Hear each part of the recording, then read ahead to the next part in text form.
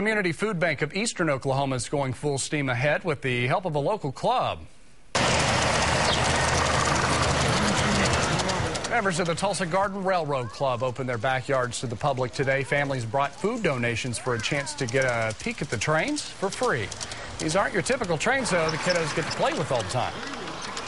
This is a G-gauge train.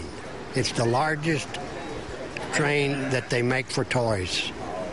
And the track stays out all the time. That tour includes 7 gardens in Tulsa, Broken Arrow, Coweta, and Choteau. The food bank helps the area programs feed 60,000 people in this area every week.